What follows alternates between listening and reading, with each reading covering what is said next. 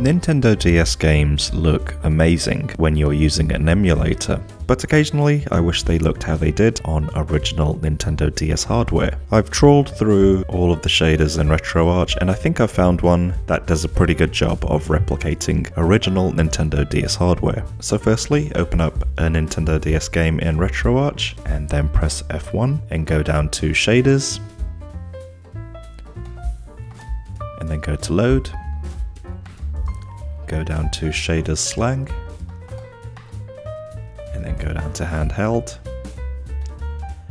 and the one we're looking for is a little bit down. It's LCD grid V2 NDS color motion blur.